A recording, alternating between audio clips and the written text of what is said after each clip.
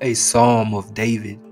The most highest of hosts saith unto my Lord, sit thou at my right hand, until I make thine enemies thy footstool. The rod of thy strength the Most High will send out of Zion. Rule thou in the midst of thine enemies. Thy people offer themselves willingly in the day of thy warfare, in adornments of holiness. From the womb of the dawn, thine is the dew of thy youth. The highest of hosts hath sworn and will not repent. Thou art a priest forever, after the manner of Melchizedek. The Lord at thy right hand doth crush kings in the day of his wrath. He will judge among the nations.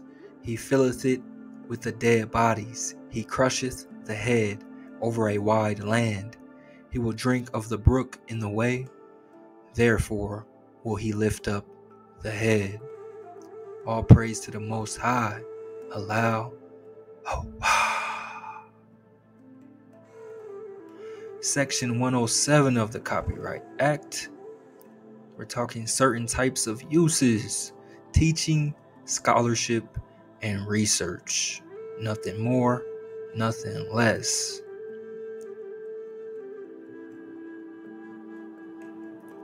You know how we do. Episode number 46. Let me say it again. The Most High don't miss. Are we the dragons found here in the Americas? Let me know what you think. Leave a note in the comment box. We're going to take our time on this one. Kick back, sit back, and enjoy the show. You are now tapped in with Dragon Canoe. We are steadily rowing, and we are constantly flowing.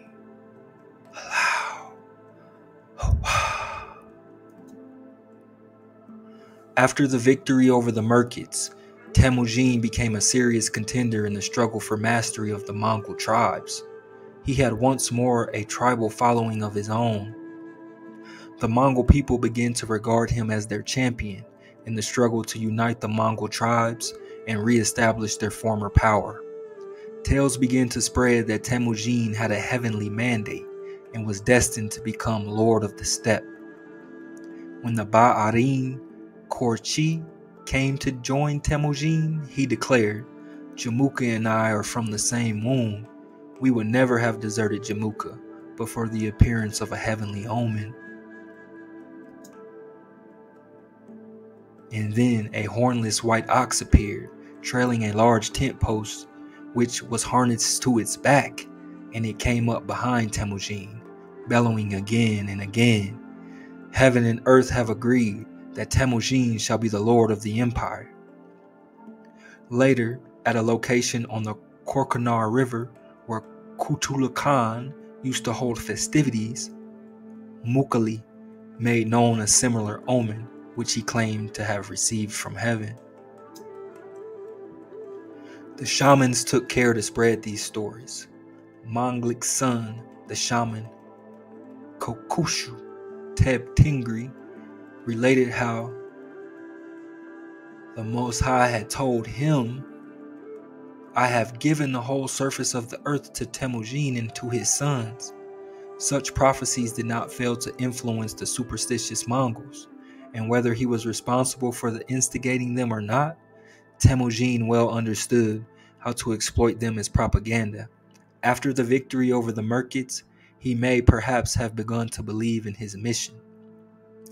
Thanking Togrul and Jamuka for their support, Temujin proclaimed at the same time, "My strength was fortified by heaven and earth, foreordained by mighty heaven.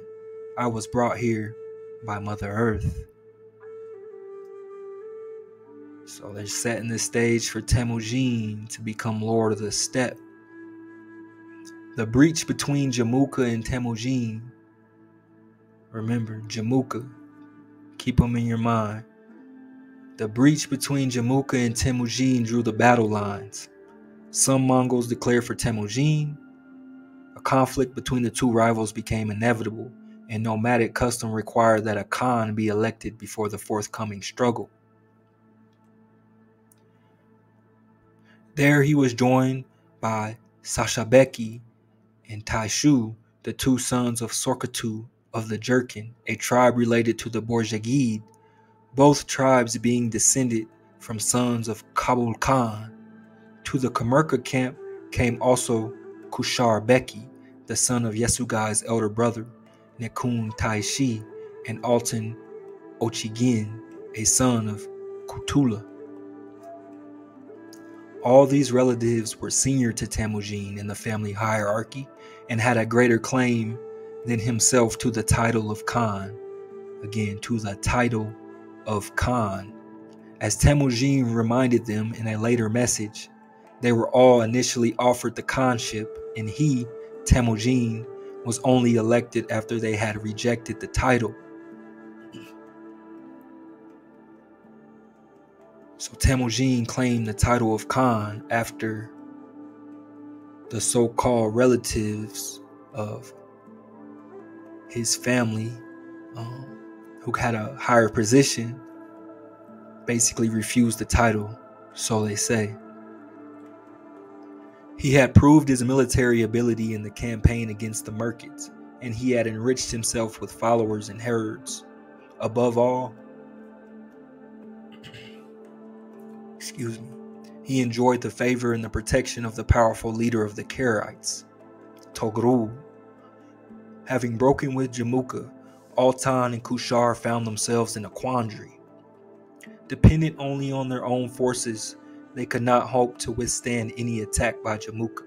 Their only alternatives were to seek protection from Temujin or from the Keraites. Through him, they could most readily achieve their personal interests. Later, realizing that in electing Temujin, they had chosen a leader who was determined to use an iron fist to enforce his own will, they both allied themselves with Wang Khan in his struggle against Temujin. Again, we're just setting the stage here. It is more difficult to explain the stance of Sashabeki, descended from a more senior branch than Temujin and himself eager for power. Again, we're talking the Game of Thrones. Although other factors may also have influenced him, he too, like Altan and Kushar, probably underrated Temujin's strength of will and ambition. After consulting with and obtaining the consent of Sashabeki, Altan and Kushar agreed to elect Temujin. They declared, "We wish to make you Khan," and they swore the following oath of allegiance. "When you are Khan, Temujin, we will ride as your spearhead against the multitudinous enemy and bring back their beautiful women and maidens and their ceremonial tents. And from the foreign tribes, we will bring comely women and maidens, also their fine-limbed geldings at a trot, and present them to you. When we hunt the wild animals, we will be in the van of the hunters, and we will give you the slaughtered animals."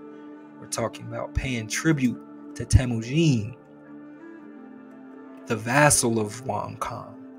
"If, on the day of battle, we do not obey your commands, separate us from our belongings. Throw our black heads away on the empty steppe." Having sworn this oath, they made Temujin Khan, naming him Genghis Khan. It is generally incorrectly assumed that the title of Genghis Khan was not conferred on Temujin until after the subjugation of the nomadic tribes. Elevation to the rank of Khan was, however, of great significance to Temujin. Temujin was now an equal partner of the Kerait leader. True, the Khanship was yet only titular. The majority and the most powerful of the Mongol tribes, such as the Taishiu or Taishiwu, the Anjara, the Seljiu, Bo-Arshu, and Jelme, in overall charge, Temujin hastened to send messages to the Kerait leader and to Jamuka, informing them of his election. So Temujin gets elected Khan. First thing he does is wants to let Togrul and Jamuka, who also have claims to the throne, with Togrul being the king and father of Temujin, not biological, but based off of Anda or blood brothership, or what they call Anda, brothers of the cloth of Temujin's father Yasugai and Togrul. Togrul was delighted with the election of his vassal as Khan. It is right and proper that you have elected my son Temujin as your leader. How could you Mongols be without a leader? Togrul, he had, however, no cause to doubt Temujin's loyalty, and offered Togrul greater certainty of maintaining dominance over the Mongol tribes than would the intriguing and unreliable Jamuka or the ambitious Sashabeki of the Jerkin. Clever Jamuka Session, had no illusions about the consequences of the election of his Anda as Khan. Anda meaning brother of the cloth or blood brother. Anda. He did not conceal his suspicion and sent a message to Altan and Kushar. Why have you caused a breach between my Anda Temujin and myself? Why did you not elect Anda Temujin as Khan while we were together? What thoughts have motivated you to elect him Khan now? So you got Jamuka over here stirring it up. He's stirring the pot. The campaign against the Merkits, again the Merkits, so-called Nestorians. Reacting to that election, Jamuka made preparations for a counterattack, and this led to the Battle of Dalan Balzut. It is known from the official history of the Qin, however, that the campaign against the Tartars did not take place until 1196. Rashid ad-Din comments that from 1168 to 1194, Temujin experienced great difficulties and suffered tribulations of many kinds, and that events were thus not recorded in detail, nor for every year of that period. So, according to Rashid ad-Din, there's about 30 years of Temujin that we pretty much don't get any information on this man.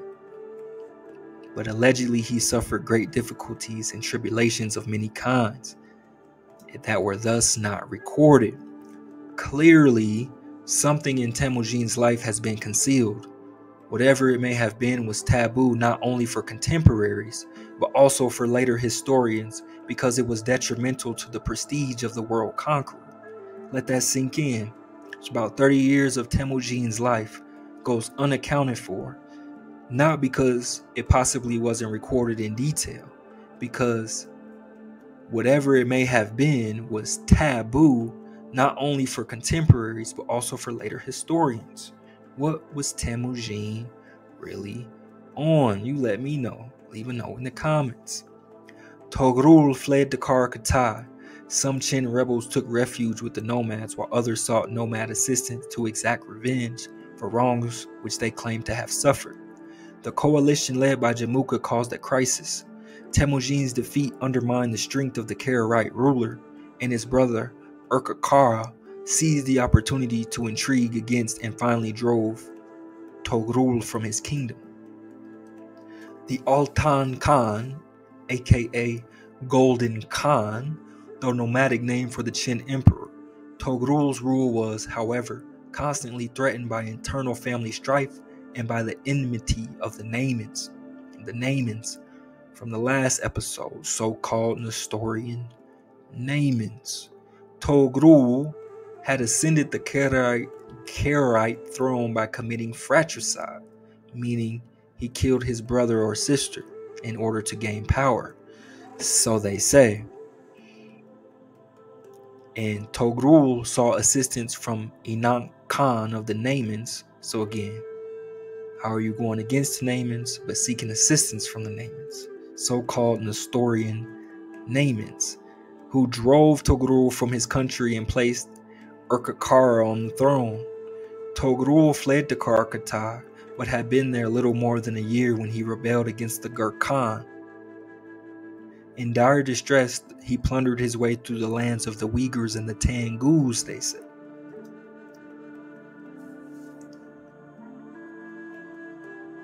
The secret history reports that in recognition of the earlier friendship between Togrul and Yesugai, Temujin's father, Temujin came from the source of the Karelin to meet Togrul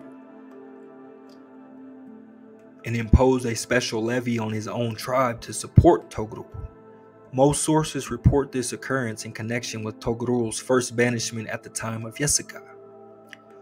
The dating 11th year Daring offered in Shushi is quite out of the question, since at the time Temujin was in no position to offer support to the Kerait ruler. I'll run it back. This would place the meeting immediately before the campaign against the Tartars. It is clearly his interpretation that the Kerait leader returned to Mongolia only after Temujin's victorious attack on the Tartars. Togrul's absence was a relatively long one, they say. Such a hypothesis excludes any participation by Togrul in that campaign, and it must now be considered to what extent this can be supported by the text. The role of the Tartars in the traditional policies of the Qin emperors was that of gendarmes, whose duty it was to ensure that no East Mongolian tribe became sufficiently powerful to pose a threat to the Jurkid. So their job was basically to make sure no tribe was strong enough to oppose the Jurkid. Yet the avaricious and quarrelsome Tartars were not completely reliable and had often carried out plundering raids into northern China or instigated rebellions against the Jurkid. So the Tartars' job was to make sure no Mongolian tribes became powerful enough to oppose the Jurkid. Yet the Tartars often carried out plundering raids and rebellions against the Jurkid. So you let me know what that means. Leave a note in the comments. A Tartar chieftain, Sekchu, rebelled because of a dispute over the division of spoils. The Jurkid commander, Wanyan Xiang, Angying Qingsang, made a surprise attack on the Tartars and forced them to flee northwards. The Tartar retreat sent messages to the Jurkins suggesting that they joined forces with him against the Tartars. So Temujin learned of the Tartar retreat and tried to get the Tartars to join in.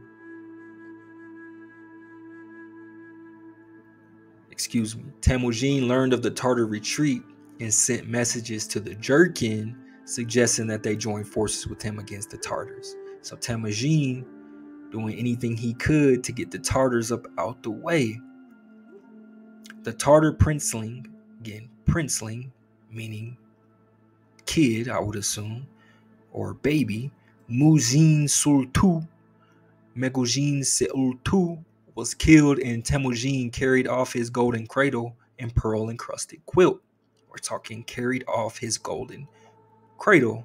So that lets you know the Tartar princeling was a youngin. The Qin commander Wanyan Xiang rewarded Temujin with the title of Chaut Kuri, and at the same time bestowed upon Togrul the title of Wang Khan. So Temujin's so-called uncle Togrul became Wang Khan, and Temujin became Chaut Kuri, while bestowing Togrul with the title of Wang Khan. Togrul was an elderly and obedient man, constantly preoccupied with protecting his throne from the machinations of his relatives. He was not dangerous to the Qin Empire. This princely title was intended to enhance Togrul's authority in the eyes of the nomads. Although Temujin had to consent himself with a modest title, the balance of power between himself and Wang Khan, as I shall henceforth refer to Togrul, had fundamentally changed. So the relationship changed when Togrul becomes Wang Khan. Temujin still needed Wang Khan, and for this reason alone restored him to his people. The political initiative had, however, passed into Temujin's hands, and with Wang Khan's assistance, he intended to realize his ambitious plans, encompassing the destruction of all potential rivals and enemies who might stand in his way. Temujin no longer felt himself to be Wang Khan's vassal, but rather his equal partner. And this is where it gets interesting. When the Kerait ruler sought his assistance, meaning when Wang Khan sought Temujin's assistance, later events made clear that Temujin exploited Togrul's plight to wring from him promises and concessions.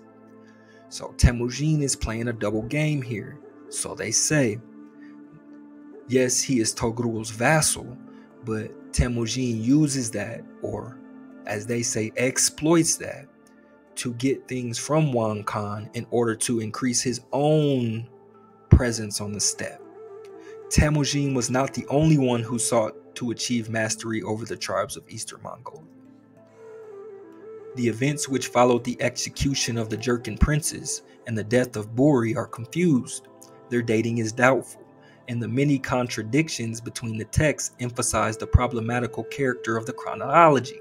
So again, you can't always follow the chronology. Just listen to the story. Let me know what you think. Leave a note in the comments, man. We can't make this up.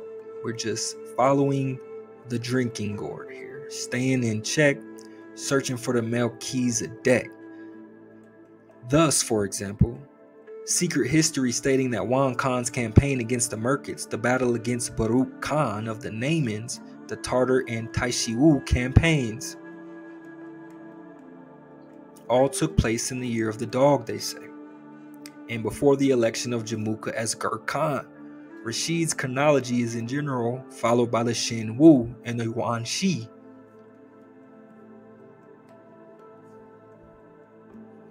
The secret history continues its story with the election of Jamuka as Genghis Khan. The execution of the Jurchen princes took place as we have seen. The secret history thus has a gap of 4 or 5 years. Rashid's chronology of the events appears more reliable. Temujin's next moves were directed towards restoring Wang Khan's rule over the Keraites. The first step was to force Jagambu into submission and bring him together with Tongkite, a vassal tribe of the Keraites, back from China to join and support Wang Khan. Temujin, together with Wang Khan and Jagambu, the latter later deserted to the Naimans, then undertook a successful campaign against Toabeki of the Uduit Merkits. After the campaign, Temujin presented the whole of the spoils to Wang Khan and his retinue. So you got Temujin, Wang Khan, and Jagambu. Jagambu is part of Wang Khan's camp. Apparently Jagambu deserted to the Naimans eventually, and Temujin and Wang Khan undertook a successful campaign against Toabeki and the Merkits. After so, Temujin presented all the spoils to Wang Khan. Temujin was Wang Khan's vassal.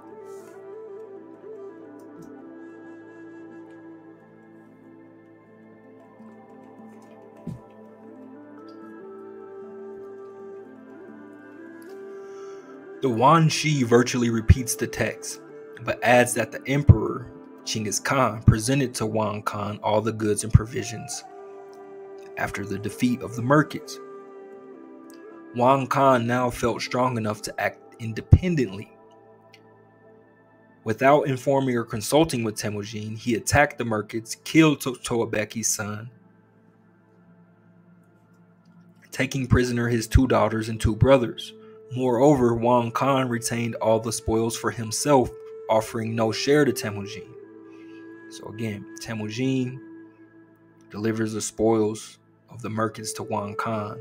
Wang Khan goes off doing his own thing, killing Toabeki's son, and pretty much claiming everything for himself. He doesn't see Temujin as his equal. Temujin only sees Wang Khan as his king and father. What Temujin really wanted was for Wang Khan to see Temujin as his equal. It ain't happening. Temujin was enraged by Wang Khan's behavior. He had used Wang Khan as a stepping stone to power and would continue to support him. Temujin set off, together with Wang Khan, to fight the Kerait leader's arch-enemy, Baruch Khan of the Naimans. Inank Khan, who deposed Wang Khan, had died, dividing his empire between his 2 sons. Baruch Khan and Tayan Khan. The brothers were sworn enemies, perhaps on account of a love affair. Although Peliot surmises that the real cause of the enmity was the nomination of the younger son as Enoch Khan's successor. Baruch ruled only the mountainous area of Altai, while Taiyang had received the steppe area on the Black Irtish.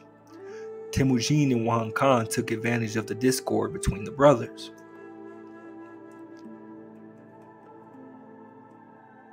They reached the camp of Baruch Khan, who, clearly not anticipating the attack, took flight and was pursued across the Altai Mountains. Returning from this pursuit, Temujin and Wang Khan were confronted by a Naiman army, commanded by Koksua Sabrak. Temujin and Wang Khan drew up their troops ready for battle the following morning. Wang Khan, however, pulled out secretly during the night. The secret history attributes this decision to the intervention of Jamuka. So here, Jamuka, again, stirring the pot. Jamuka accused Temujin of treason. My Anda, Temujin has for a long time had diplomatic relations with the Naimans. Jamuka persuades Wang Khan. Now he has not come with you? My lord, I am a constant, white-feathered bird. My Anda is a lark, a bird of passage. He will have joined the Naimans. He has remained behind in order to submit to them. So Jamuka's like telling Wang Khan, like, Temujin about to hit you with double, damn near triple cross. But Jamuka really just stirring the pot.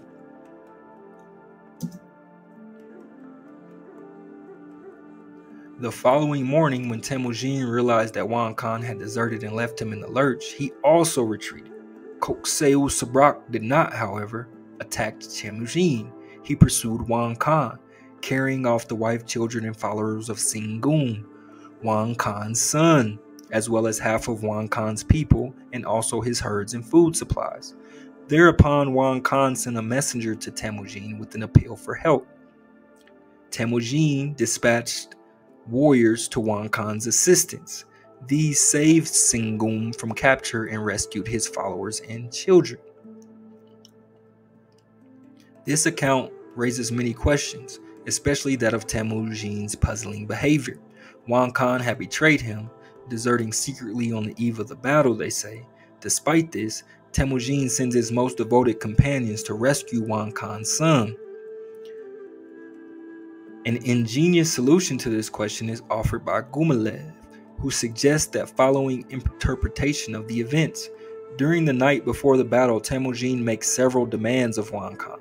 So this might be what they leaving out, so they say. Temujin makes several demands of Wang Khan, allegedly, but Jamuka also says that Temujin has another plot that he's running. He's scheming. He's trying to hit him with the double cross. The latter rejects these and immediately leaves the battlefield. So Wang Khan's like, man, I'm out of here. When, however, the Keraites have been defeated by Kokseu Sabrak, Wang Khan is compelled to accept Temujin's conditions. Temujin interpreting the appeal for help. So basically, Wang Khan is then forced to accept Temujin's conditions because Kokseu Sabrak is going crazy, kidnapping and capturing his son, his daughter-in-law, grandkids, you know what I mean? So then Wang Khan's like, I might actually need Temujin's help.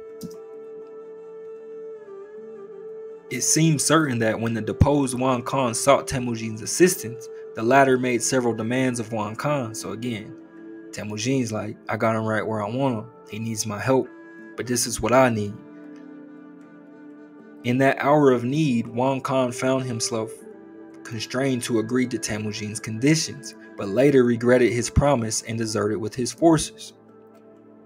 The author of the secret history alludes to the possibility that Temujin's demands concern the succession to the Kerait throne. So allegedly, Temujin not only claims to want to help Wang Khan, but he's got ulterior motives to claim the Kerait throne from Wang Khan and Singun. When Wang Khan learned of his son's rescue, he exclaimed, "My Anda, Yasugai Bagatur, initially rescued my lost people, and now his son, Temujin, has again rescued my lost people." So Wang Khan is thankful, and Wang Khan realizes the relationship he had with Temujin's father as his blood brother or brother of the cloth, they say. So he gives thanks to Temujin, but he still doesn't see Temujin as his equal. When these two, father and son, reunited with me, my lost people, for whom did they take such trouble to assemble them? Wang Khan thought, I am now an old man. When I grow older, when my life is spent and I am at rest on the heights, and I ascend the mountain cliffs, who will rule my people? My younger brothers have no ability. My son Singum is a non-entity, and he is my only son. I will make my son Temujin Singum's elder brother, so that having two sons, I can then rest in peace. Wang Khan and Temujin met in the Black Forest on the Tula River, where they renewed their Anda accord as father and son, agreeing to fight their enemies together, to hunt together, and give no credence to the words of envious persons or enemies until they had talked face to face. So this allegedly was the deal. Wang Khan and Temujin renewed their Anda, basically stemming from Yasugai and Wang Khan's initial Anda, and then Wang Khan needing the assistance of Temujin, and Temujin helping him get his family back. He's like, whatever, we in this together. Anytime we make a move, let's talk first. So they say. When Wang Khan's departure from the battlefield did not have the expected result, he attempted to take Temujin prisoner, they say. Here's where it starts to get real crazy. Rashid's account is also preferable because Jamuka's allegation, possibly a stratagem designed to divide and thus weaken his two rivals. So Jamuka's like, the enemy of my enemy is my friend, and I'm about to create a rift between these two in order to get what I want. That Temujin sought to betray Wang Khan is in direct contrast to Temujin's actions, and after Wang Khan's furtive withdrawal, Temujin's plan was, with Wang Khan's assistance, to gain the Kerait throne. So Temujin's play was like, if I help Wang Khan, I stay tapped in with Wang Khan, he considers me to be his son, I have a right to the Kerait throne. They like Wang Khan and Singum like, nah. This claim by Temujin to succeed the Kerait throne, rather than any fear of treachery on Temujin's part, was the real reason for Wang Khan's behavior. Wang Khan is like, it ain't happening. Temujin would certainly not have rushed to the aid of Singum, Wang Khan's son, if he had nursed the treacherous intentions ascribed to him by Jamuka. So they say. According to Rashid's text, Temujin and Wang Khan moved from Sarakahar to attack and defeat the Taishiwu, killing the princes Tarkatai and Kadudar. This campaign is not mentioned in the secret history, which we must know also recounts the campaign against Baruch Khan. So there's missing pieces to the puzzle here. The aims pursued by Temujin had now become obvious, sparking off a reaction among the tribal leaders who realized that unless they submitted to Temujin, they could expect to share the fate of the Jurchen princes. So if you don't go along with Temujin, it's pretty much a wrap. So a lot of the tribes was like, all right, we'll just rock with Temujin because we already know what happened. You know what happened to the last Jurchen princes. The Wanshi records when the Harajin, Karajin, Sanjiwu, Doluban, Tartar, Dadar, and Hangjila, Anjirat tribes learned that the Naaman and the Taishiwu had been defeated. They became very fearful and could not settle down. They concluded a treaty of alliance, sealing it by sacrificing a white horse and swearing an oath that they would attack Temujin and the Wang Khan. So out of fear, they're like, we gotta fight. We gotta stand up and fight against Temujin and Wang Khan. We'll see how that plays out. The defection and flight to the Naamans by Jagambu and 4 of Wang Khan's highest dignitaries is almost readily explained by a defeat of, rather than a victory by the Kerait leader. Wang Khan's reverse was exploited by the allies, a group of tribal princes assembled by the Algui Spring, where they renewed their alliance by sacrificing a gelding and a mare and swearing another oath. So again, we got a conspiracy here against Wang Khan. In the year of the cock, they elected Jamuka as Gurkhan, Khan of all the tribes. So somehow Jamuka then finessed his way to become Gurkhan, Khan of all the tribes. Somehow. After the election, they resolved to take the field once more against Temujin and Wang Khan. So again, Jamuka, my man is really hitting them with the triple cross.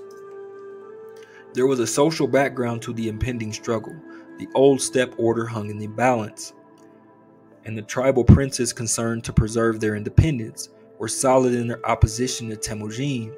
Baruch Khan of the Naimans, Kutu the son of Toabeki of the Merkits, Kudukabeki of the Orates, and the Taishibu princess Tarkatai Kirltuk, Aushu Bagator, and others adhered to Jamuka's coalition. So they all was like, all right, Jamuka, if we can get Wang Khan and Temujin out of here, we can all run this. But again, Temujin, warned by a Karola tribesman of the coalition's decision, immediately sent a messenger to Wang Khan.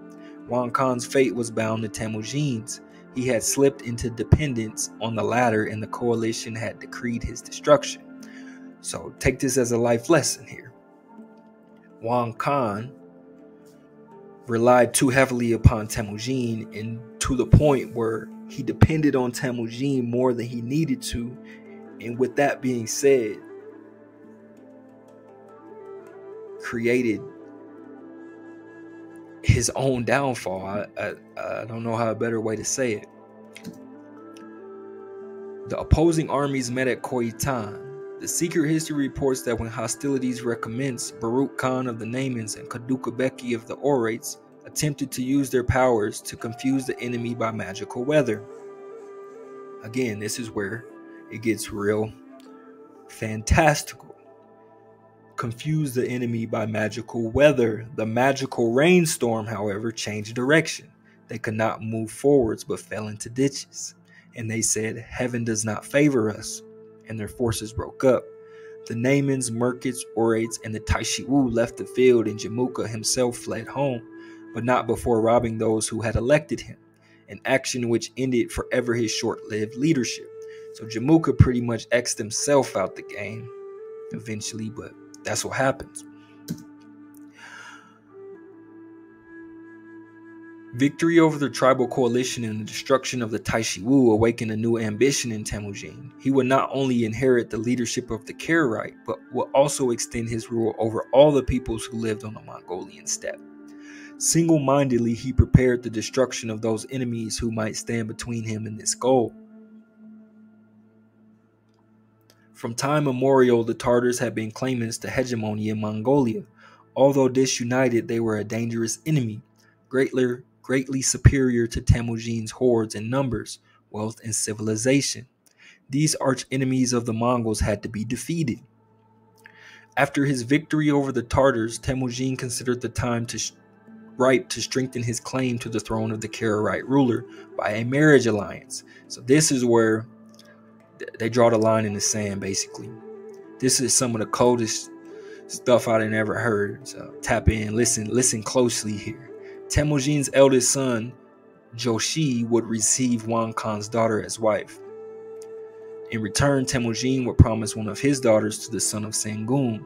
The marriage proposal was rejected by an indignant Sengun. This is what Sengun said to him. Listen to how cold this is.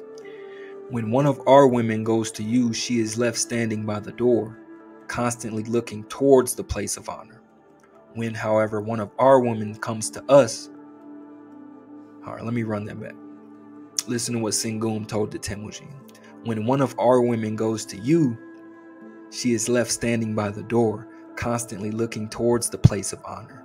When, however, one of your women comes to us, she sits in the place of honor, looking towards the door. So Sengun was like, ain't no way no, it ain't. No, it's not happening. Y'all don't treat y'all women right. That's what he said. This was Sengun's reply, according to the secret history, which he adds. These words caused Genghis Khan to lose his heartfelt affection for Wang Khan and Nilka Sengun. It had become obvious that the succession to the Kerait throne was at stake, and they moved to join Sengun, Jamuka, Altan, and Kushar. Once again, it is Jamuka who attempts to force immediate action, so Jamuka just can't help himself.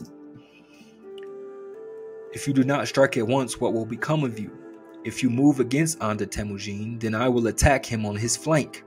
For you, we will kill the sons and the elder brothers of Mother Hoelan and throw their younger brothers on the steppe." Others made similar promises, and Sengun then sent messages to his father to inform him of the agreement. Wang Khan was irresolute. He was in a difficult position. So Sengun pretty much seals the fate for Wang Khan because he draws a line between his two sons, his blood son and his godson, essentially. Until now, Temujin had always been his support, and Wang Khan did not trust Jamuka. Nobody does. Sengun then went personally to his father and said, "Even now, while you are still alive, Temujin leaves us no power. When my lord and father, you are very old, will he permit us to rule your people with your father, Kerait Baruch Khan?" Again, let that sit in. Remember, Kerait and Marcus are Togrul's father and grandfather, but the Christians named Marcus and Kerait. Not only Kerait, but Kerait Baruch Khan. By whom and in what fashion will he have our people ruled? Wang Khan was bound by his promises to Temujin, and he could not even trust his son. Temujin had accused of lusting after the Kerait throne, even during the lifetime of Wang Khan. How can I reject my child, my son? Is it right to plan mischief against him when we have until now looked to him for support? This infuriated Sengun, who stormed out. Eventually, in order to avoid a breach with his son, Wang Khan allowed Sengun freedom of action. So eventually Wang Khan was like, when it comes down to it, I'm rocking with my son, Sengun. The secret history places the blame for the breach with Temujin squarely on Sengun, but although the initiative for the break doubtless originated with Sengun, Wang Khan also sought to rid himself of his ambitious vassal. Oral tradition reported by Marco Polo. Oral tradition reported by Marco Polo also attributes to Wang Khan responsibility for the failure of the marriage alliance. Temujin's message is said to have caused Wang Khan to erupt in rage. "How dare Genghis Khan seek the hand of my daughter?" he exclaimed. "Does he not recognize that I am his liege, that he is my vassal? Go back and tell him that I would rather burn my daughter than give her to his family in marriage." So Wang Khan popped off on him. He wasn't going. Wang Khan did not, however, seek open conflict. He let it ride, kinda. Eventually, agreeing to the proposed marriage alliance, they invited Temujin to a betrothal feast. Joy at the fulfillment of his wishes caused Temujin to forget his customary caution and suspicion. Only when he spent a night en route with Father Manglik and the latter warned him not to trust Sengun's sudden change of mind. Sengun once again decided to take the field with his allies against Temujin. Learning of the plans from a secretly overheard conversation, they hastened to warn Temujin. At the Kurultai in 1206, they were appointed to command divisions and raised to the rank of Dar Khan. These are Genghis Khan's words to them. "Now you shall both, my supporters, rejoice that I create you quiver bearers and cup bearers." Whatever that means. According to this account, Wang Khan suggested to the shaman Teb Tingri, son of Manglik, who had married a girl from the Kerait sub-tribe, that they attack Temujin on two fronts. Teb Tingri, it is claimed, Teb Tingri, the informant, Teb Tingri, it is claimed, informed Temujin of this plan, and this was one reason for Wang Khan's defeat. In the struggle against the Kerait leader, Temujin represented the national interests of the Mongols, they say. It was certainly not only his imposing figure which caused the members of the former ruling house of the Khatans, the brothers Ila, Ahai, and Tuka, to declare for Temujin. If he was the victorious, they expected strong support from him in their fight against the hated Jurkid. The Muslim merchants, Jafar and Hassan, came from the Ongut, and they entered Temujin's service because they expected from his victory favorable terms. So everybody's got their own side plot going on here. Temujin, as we just have seen, even succeeded in recruiting dependents of the Kerait tribe, Whoever deserted the Unk Khan in order to join and support Genghis Khan was showered with signs of the latter's favor.